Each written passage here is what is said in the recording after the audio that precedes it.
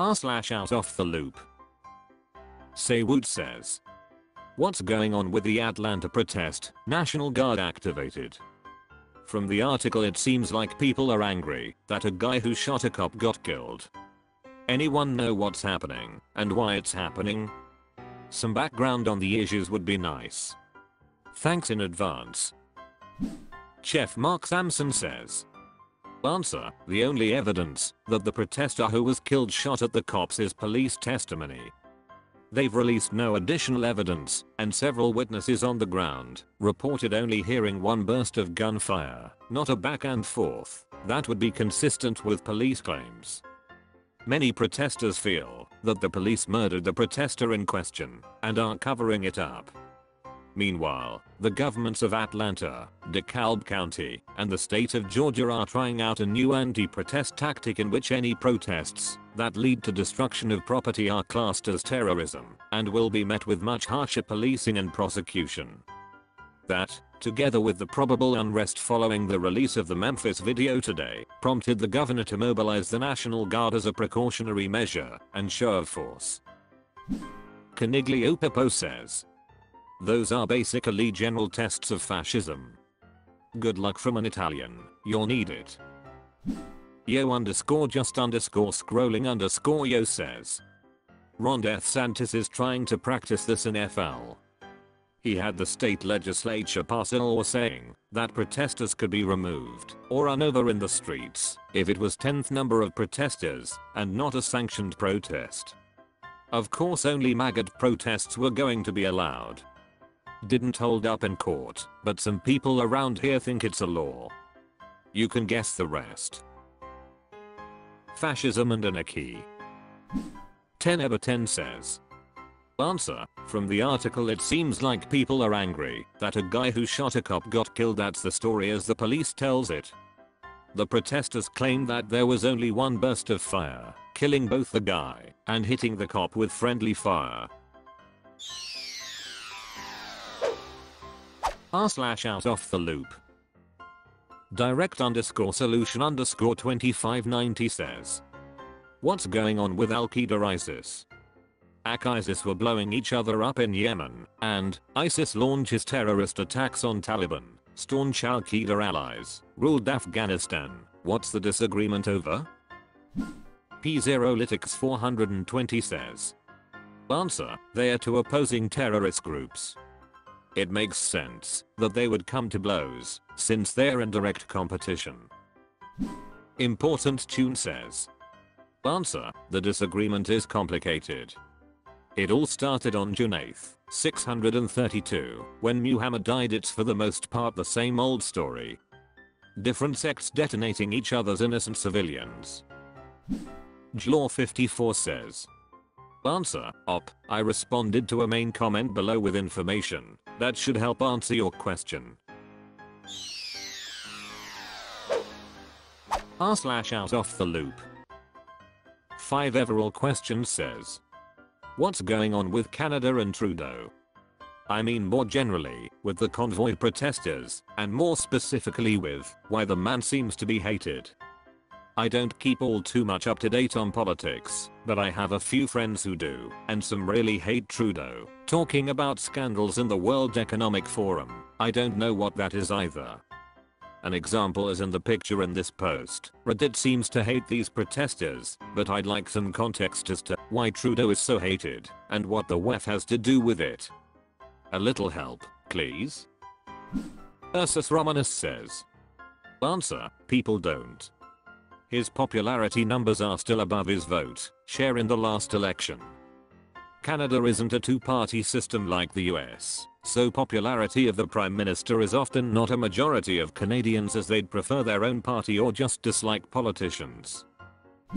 Corifan1 says. Answer: he's not. It's Q North conspiracies. Snarfums says. Answer: Justin Trudeau, JT, has been the Prime Minister, PM, of Canada since 2015, and his father was the PM back in the 60s and 70s, so there is a lot of time, context, and history required to understand the hate. I'm not an expert, but I will do my best.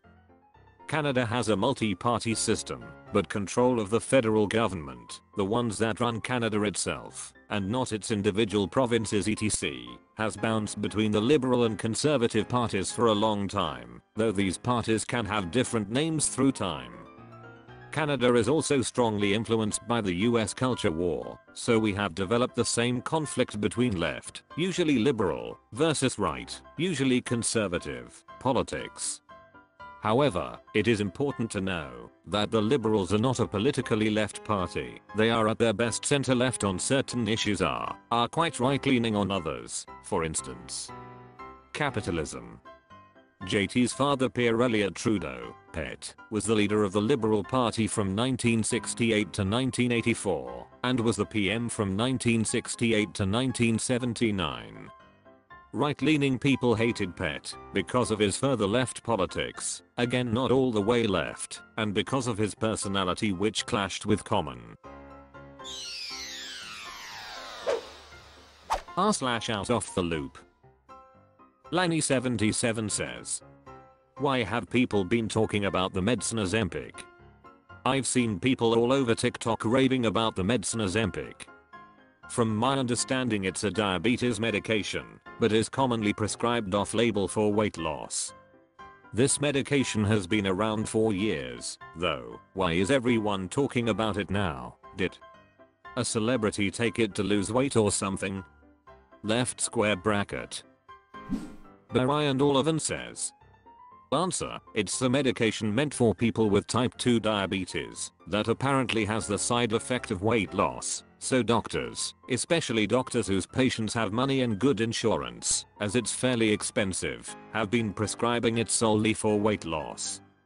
This has caused supplies to run low and people who actually need it for diabetes may have been unable to get it. A lot of celebrities have recently lost some weight thanks to this drug and others like it, and now that there are shortages and people in need can't get it, it's become a point of shame to admit that you have been taking it. This is why you may have seen articles regarding whether or not a celebrity did or didn't take it. No Initiative 4195 says, Chelsea Handler was just quoted as saying she didn't know she was taking it. You literally have to take a pen out of a box that says Ozempic, put a needle on it, and inject yourself in the abdomen. Brian Olivan says, I read that article. What's funny is that I didn't even really look at the picture posted here, but the woman shown is a daughter of a former Real Housewife of New York City, and the reality show people are the ones who are fighting the most over whether or not someone took this medication. Abwin says, answer, it's a diabetes medication that also can help with weight loss. Apparently it's recently getting harder to get because of increasing off-label prescriptions for weight loss rather than its intended treatment of diabetes. It's fairly expensive, so unless you have good insurance or a lot of money you probably can't afford it. I guess it's gotten popular with celebrities, etc., and it's been heavily advertised on TV in recent weeks, so more people are finding out about it. I've been on it and metformin for almost a year because I got diagnosed with diabetes last year. I definitely lost a decent amount of weight pretty quickly after starting it. When I first started using it, I found I didn't have much appetite for several days after taking an injection, which probably r/OutOfTheLoop. McQuavin says, what's the deal with all the weapons the US is sending to Ukraine? I keep seeing how powerful and effective the weapons we are sending to Ukraine are. Bradleys, Abrams, Patriot. Why and how would these be effective specifically against Russia? I've recently seen that our weapons and military technology are reportedly much superior to the Russian military technology, but I would like to really understand why, rather than just saying our technology is new compared to this just being old. Maleficent_trick_502 says, answer, most of America's arsenal was designed with a possible war against Russia on European soil in mind. In fact, every European military had the core focus of countering Russia. Bradley was designed to counter Russian tanks. Russia's greatest strength is long-range missiles, so Patriot and other systems were made to counter it. It's worth pointing out that Abrams has a complicated logistics tale. It uses 3 gallons of gas, where Leopards use 1 gallon per kyle. So most army generals wanted Germany to send their Leopard tanks, since it's easier and cheaper to maintain and fix. Also, Germany is nearby. I say this because the Abrams may have been a political play to get Germany to send its own tanks. I doubt Abrams will be seen much on offense. The Lizard King 89 says, the Bradley was definitely not designed to counter Russian tanks. It was designed to carry infantry into battle and to support them with its autocannon. If a Bradley encounters a tank, it should run, because one hit from a tank's main gun and that Bradley is toast. Grim says, if Bradley was designed to counter anything, it would be Russian BMPs, seeing how it was created basically as a shit. Russian have this new concept of an infantry fighting vehicle and we have nothing to fill that slot in doctrine. We need something. It can fight Russian tanks, and has done it before in Iraq, but it's not its main purpose. Bookish Squirrel says, answer, the US has considered Russia to be its primary adversary since the end of WWII, so every weapon system purchased by the US has been designed to counter the known capabilities of the Russian military. Rooster says, designed to counter the known capabilities of the Russian military, which this war shows have been greatly overestimated.